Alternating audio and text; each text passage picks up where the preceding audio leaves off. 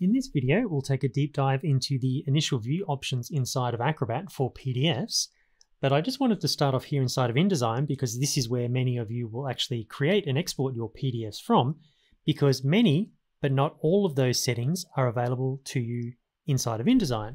So File, Export. We can export out two kinds of PDFs from within InDesign. The first one here, interactive. Choose Save, and there are some of those viewing options, those initial viewing options available to us. Let's cancel, File, Export, PDF Print, choose Save, and there are the viewing options available to you as well. So again, guys, some of the options, but not all of the options you can actually set inside of InDesign before you export out your PDF. So let's jump into Acrobat just here. Now I have two PDFs on my desktop just here. Let's open up the first one here, New York. Okay, so if we want to get into our initial view settings, we go up to File, Properties. Now I'm going to be coming in here many times in this video, so I'm just going to be using the keyboard shortcut, which here on a Mac is Command D. So that's just up under File, Properties. And here's initial view just here. When you come in here for the first time, you are going to be seeing description, but we'll be spending pretty much most of our time in the initial view option just here. So let's pretty much systematically work our way down all of the options available to us inside of here. Now, navigation tab, which is the first one, you can see it's currently set to page only. Now I'm going to cancel out of here quickly because I want to point out this document I created inside of InDesign, and I spent some time adding a whole bunch of cool bookmarks. But of course, if you open this up, you don't know that those bookmarks are available to you. So if I actually open up the Bookmarks panel, check it out, all these cool bookmarks. I can actually use this to navigate my way around the document. But of course, just opening this up by default, you don't know all of these are there. So up under the Properties, under Navigation tab, I would recommend, if you have bookmarks, actually activate this option just here, Bookmarks Panel and Page. So let me turn that option on. I'll choose OK. We'll choose File Save, and then I'll choose File Close. So I'm going to be just doing Command S and Command W every time I save and close a file here, guys. So just moving forward. So Command S to save, or Control S, and then Command or Control W to close the file. So let's reopen that file and check it out. Sure enough, the Bookmarks panel has opened up by default, which is perfect, exactly what we need. So let's go back into our properties, and maybe let's just turn this back to page only. So if I save and close that, just to prove this is all working, if I open up that file again, fantastic, there we go, the Bookmarks panel is not open. Okay, let's jump back into properties and let's look at the next option, which is to do with page layout. Now this is to do with the layout of single pages and double pages. So a better example is if I open up this coffee PDF just here. Now guys, I did a whole nother video where I take a very deep dive into the viewing options for multiple pages. You might want to check that out. But just quickly in summary, if I open up the pages just here, you can see this is a 6-page PDF. And if I actually change the view just here, so under View, Page Navigation, I beg your pardon, we want Page Display. If I change this from single view to 2-page view, actually let's choose 2-page scrolling view. You can see I have a whole bunch of pairs of pages going on here, but they're not marrying up properly because I need to come up under the View menu, Page Display, and turn off Show the Cover Page. So now we get those pages nicely lined up. So up under the View menu, Page Display, we've got lots of options here, guys. We can choose single pages or double pages, whether or not we have a standalone cover page that we want to show. And all of those can actually be set in the initial view settings. So again, jumping back into our properties, down here, page layout. Now in this case, because the pages come in as pairs and we don't have a cover page, I might want to set something like this, page layout. Let's go for, say, 2-up continuous facing. So in other words, not a cover page, 2-up continuous. I'll choose OK. Let's save and close that. I'll just close this New York file as well.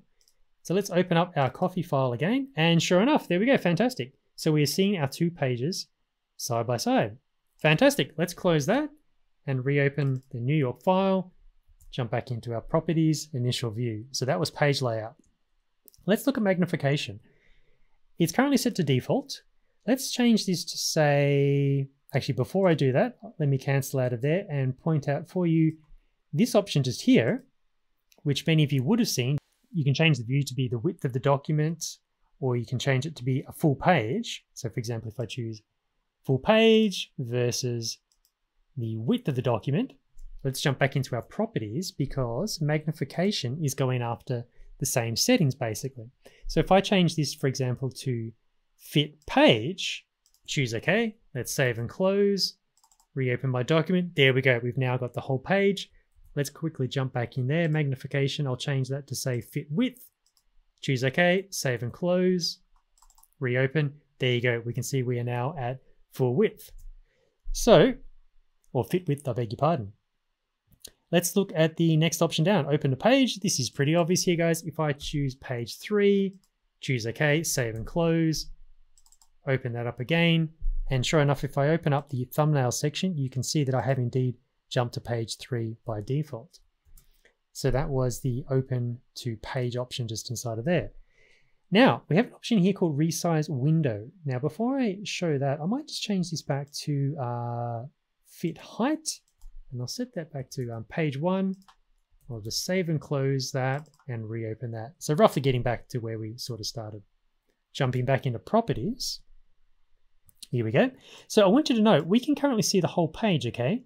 But Acrobat is currently taking up nearly the full width of my screen. If I don't want that to happen, if I want Acrobat itself to be more closely hugging the actual size of the page itself, I can choose this option just here. Resize window to initial page. Choose OK. So again, just take a mental snapshot of Acrobat finishing right over here on the right hand side. Let's save and close that. Reopen my PDF. And you can see it's actually resized Acrobat to hug the actual document itself. So let's actually go back in there and let's turn that off. Choose OK, save and close. I will drag Acrobat back out to be a nice wider size. And now if I open up the PDF, you can see that it doesn't actually resize Acrobat this time. Very nice. Back into our properties. Okay, we have an option here called center window on screen. Pretty subtle here. Notice guys, I've got a bit of a gap over here on the right. It's flush up against the left edge just here. If I turn that on, save and close, reopen my PDF, all it's doing is it's just repositioning Acrobat on the screen so that the left and the right spacing are actually the same. Let me just scoot that back over there, jump back into our properties, and let's turn that off. And I'll just save and close, reopening again. Inside of our properties. Okay, now this next property is pretty important here, guys. It's open in full screen mode just here. Now, this is cool. Some people like to use it, but it kind of freaks your users out. And I want to show you why. If you choose open in full screen mode, I will save and close this. Let's reopen this. Now, in summary, this is basically telling the user that, yes, this is just opening in full screen mode, but people could be sort of using this for malicious purposes. So people generally freak out when they see this. They choose no, they close the document, they freak out, they think there might be a virus involved, all this kind of crazy stuff. So if I just do yes here, I just want you to see it opens the document in full screen mode, which looks really nice. But again, you're probably going to freak out people if they're actually using this document. So I'm just pressing escape to jump out of there. And let's go back into our, let's reopen that. See, it's going into full screen mode. I'll just choose no in this situation here, jump into my properties, and let's turn that off. So now let's save and close, reopen, and very nice. We don't get that terrifying message when we open the document. Back into our properties. Now there's an option just here called show file name or document title. So what's all that about? Well, notice just up here, the title of the document is effectively reading as New York PDF, which isn't great. So we can make this look nicer. In our description section, we can actually put a title on this document. So maybe I'll call it just New York, and I'll come back into initial view and change that to be document title as opposed to the file name.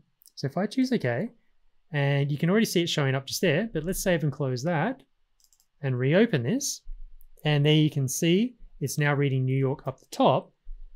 So let me just summarize that and remind you that the show document title option, you can actually set that title back here in the description section in that little title option just there. Very nice.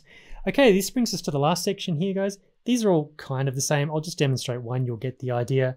You can see, for example, I have all of my tools running just down the side here, just down the right-hand side just here. If I choose to hide the toolbars, I'll choose OK. So let's save and close.